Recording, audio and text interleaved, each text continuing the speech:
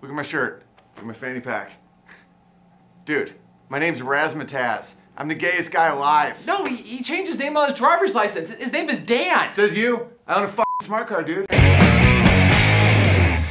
There's an epidemic now, a phenomenon of fake hate crimes. They've increased dramatically. There have actually been more fake hate crimes in just November of 2016 than the entire year of 2015. And the goal, generally speaking, of these fake hate crimes is to incite racial hatred against other, whether it's Republicans, Tea Partiers, Trump voters, whites, people who don't watch Vox, take your pick. It's essentially created an entire cottage industry of people accusing other people of crimes and trying to get more time tacked on or trying to get a worse sentence tacked on because of a politically incorrect, motivated hate crime.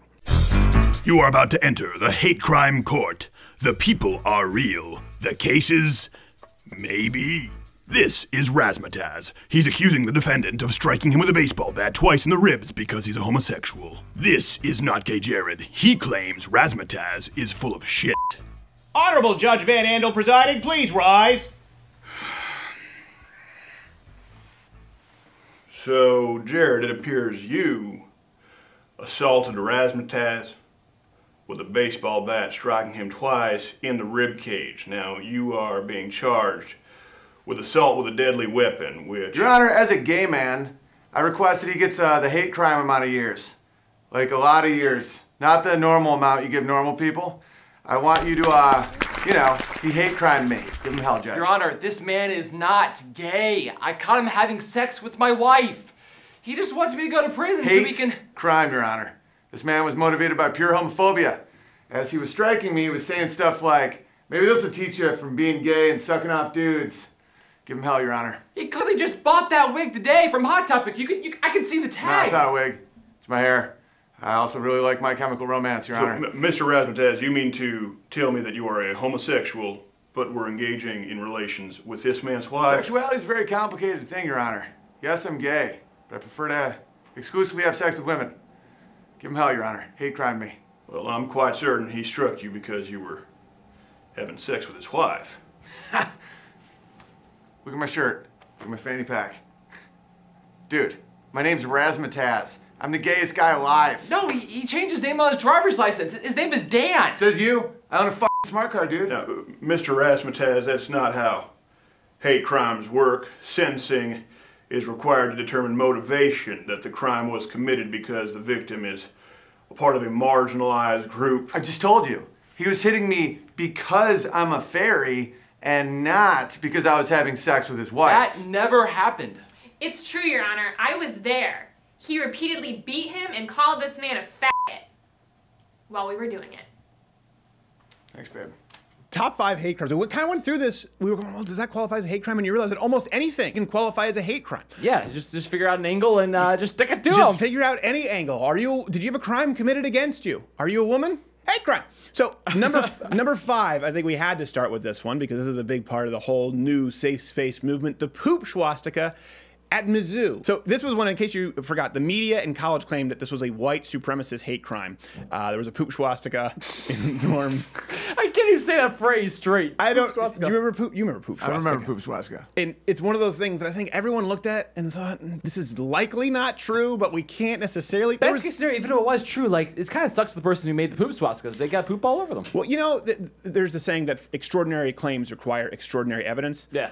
I would argue that the poop swastika is an extraordinary claim. In reality, there was never any evidence for that. There was a lot of evidence. Guys take pictures of 3-pound donkeys in the toilet to show it off. You would take a picture, there would be evidence of a poop swastika. There would be one guy who did the poop swastika. Hey guys, I did a poop swastika. Yeah. And some dummy would take a picture with his phone. No, didn't happen. Nothing. All right, on to number 4.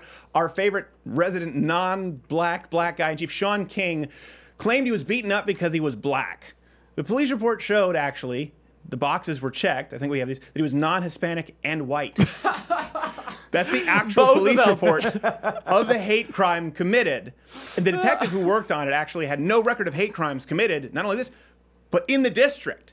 And as more evidence emerged, it seemed to actually stem from a domestic dispute. It did not seem as though white, black guy Sean King was abused. And he got this whole scholarship with Oprah because of it. And you just realize, hold on a second, did the media not do any checking right away? No. When it came to Antifa, we did our infiltration and Honeybee was arrested. We had the police reports. We had the arrest records. We were looking for mugshots. We were going, okay, what has been written up? The media didn't even go, hold on a second. Sean King has made his entire career off of being the victim of a hate crime. Let's look at the, oh, hold on. He's a white guy. Check white. Profit. And he's famous for just being black and he's white. That's the only thing. Number 3, this one, we could have a whole list under this. This is a category in and of itself, but my favorite one is the gay pastor who alleged that Whole Foods cake decorators in Austin discriminated against him because his cake read, "Love wins."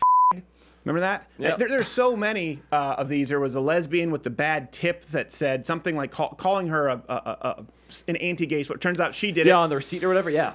Now this guy, when he was caught on tape, later admitted that he had done it himself. I love his statement. This is one where the guys just trotted it out. There's no semblance of him being innocent. The company did nothing wrong. I was wrong to pursue this matter and use the media to perpetuate this story. It's almost like a game plan. Think about this for a second. This is what matters when it comes to the hate crime deal, because this was a national news story. The lesbian receipt was a national news story. Yeah. We were in Utah with Antifa having handed you an ice pick and a knife and talking about sawed-off shotguns in their car and luring people in MAGA hats They're to the very parking lot of their generous cars. people. We handed this footage over to reporters in the presence of police watching it, saying, look, this detective is going to watch this footage so you can confirm that it's real. Nightline had no interest in it. One lesbian with a bowl cut says, this guy didn't tip me, and they send out Brian Williams. They're like, no, this pastor called himself a sorry, boys. Yeah, we've got real news. Yeah. Number 2, this one is pretty, some people would say this isn't a hate crime. Mattress Girl. You know her as Mattress Girl. Her name was Emma Solkowitz. So the reason everyone knew this was because she was the feminist hero du jour. It was HuffPo, Slate, Salon. She carried her mattress around the campus. And the reason was, quick recap, probably everyone knows what this is about. She claimed that she was raped, and this was her cross to bear. Cross to bear. It was with a German exchange student, and she went on to report him for rape 8 months later. All of the evidence that emerged, he was cleared of all charges. She's still carrying her mattress around, as far as I know. And this is what this comes down to, too. Rape culture. People go, oh, why are you just taking an extreme example like Antifa? These little chips add up. Rape culture was established by a handful of cases. UVA, Mattress Girl. This is what was used to create this narrative that there's no actual recourse for women who are raped on campus. Men are getting away. It's just it's like it's women falling out of the sky. Rape victims on college campus. Rape culture. 1 in 4 women because of story after story after story. And you never hear about the fact that the story wasn't false. Just like Hands Up, Don't Shoot. Well, his hands weren't up. He was assaulting a cop. You move on down the list. Narrative is out there. It's carried away. Corn Gaines, Gone. national news. Then when you find out the next day, she had a shotgun aimed at the police and her boy in another hand. She's going, fight their asses! They bury that footage and they move on down to the next victim case to build their narrative of brutal police officers. Same thing with rape culture. Mattress Girl is one of many stories, which brings us to the #1 hate crime that I think has been most corrosive to the fabric of our society, the Duke Lacrosse rape hoax. For people who don't know, this was just an absolute dream story for the media because it was young white males who allegedly raped a black female stripper. So let me read this from you. This was members of the Duke Lacrosse team hired 2 strippers for a party and were accused of rape. The 3 players who were arrested for the rape were deemed innocent. The district attorney, this is what's important, the district attorney who pursued the case despite evidence to the contrary was disbarred, and those in the media that pushed the narrative looked like fools. This is an article. Here's the thing. The district attorney, what happens? There's a consequence. He knew there was evidence to the contrary. That's why he was disbarred. You're not disbarred because you lose. You're disbarred because you knowingly ignore evidence to the contrary. The media, having access to the exact same information by the time this story was public. No consequences. The people covering it are still at their posts. That's what's so disconcerting. The media, they're never called on any of their bull crap. They get away with it for years and years. And again, everyone's afraid to talk about it because, well, hate crimes. No one likes hateful. No one wants to be hateful. I'm not hateful.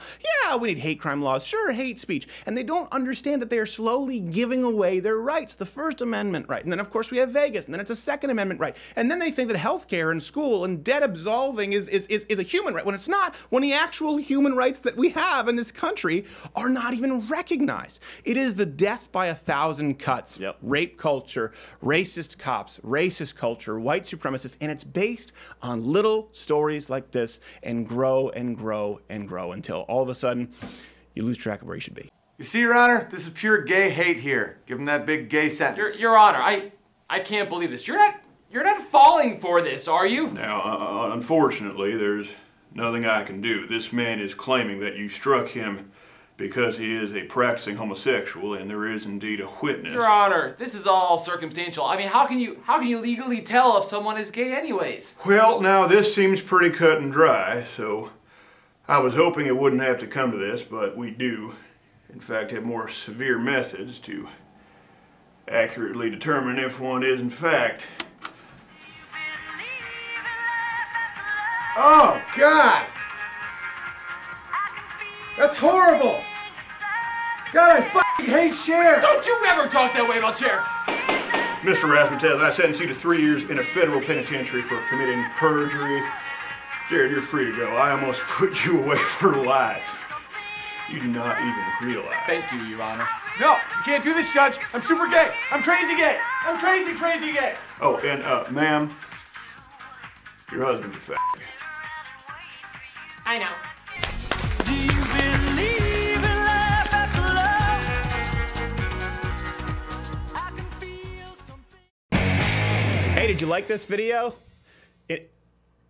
What, you didn't? Oh, you're a cat person? Well, that makes sense. Disregard him and or her /Z. Everyone else, hit the subscribe button and leave your comment below as to why you like this video. Hey, you know what? Crazy cat, you can get back. You can comment below too as to why you don't like it.